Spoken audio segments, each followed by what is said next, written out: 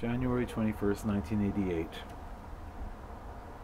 If Leon showed up naked at my doorstep tomorrow, I would first run to my closet and give him something to wear, and then after showing him my arts degree and my Mexican pictures, I would tell him that there's no space in my life for him.